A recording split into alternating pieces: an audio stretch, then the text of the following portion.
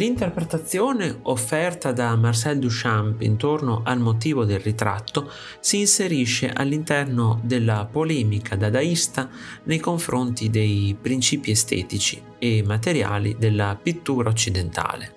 Agguerrito sostenitore della gratuità dell'arte e della vanità dei suoi prodotti e delle sue pratiche, Duchamp intraprende una sistematica opera di rivisitazione critica dell'idea stessa di artisticità.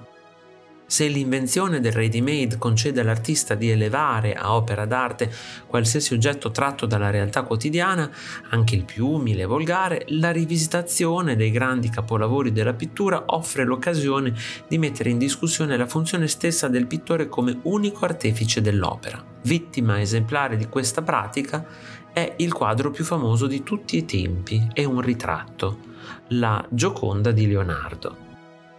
L'aggiunta di barba e baffi a una riproduzione della Gioconda da parte di Duchamp indica i numerosi punti in comune tra i due artisti, sia da un punto di vista culturale, ad esempio la passione di entrambi per gli anagrammi e i giochi di parole, che estetico. Sia per Leonardo che per Duchamp l'arte deve essere più mentale che fisica.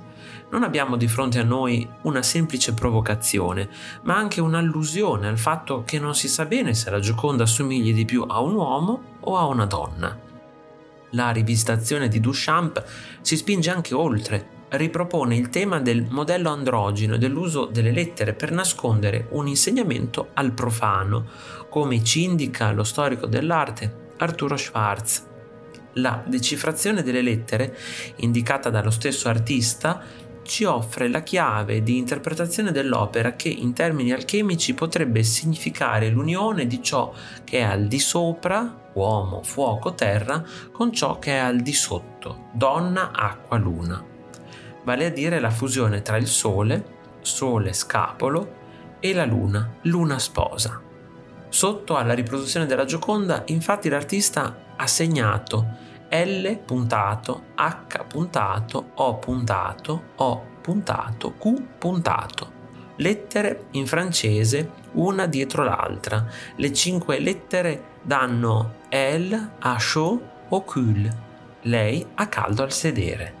Un'ulteriore beffa, evidentemente, pur non potendo escludere che la frase celi sotto il tono scherzoso un qualche significato ermetico riferito al fuoco filosofale che nutre la materia. Ma questo artista farà molto di più. Negando il principio dell'unicità dell'opera, Duchamp conduce gli artisti della generazione successiva sulla strada della ripetizione seriale.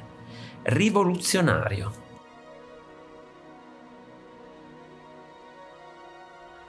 Se ti è piaciuto il video, iscriviti al canale, lascia like e condividilo con i tuoi amici.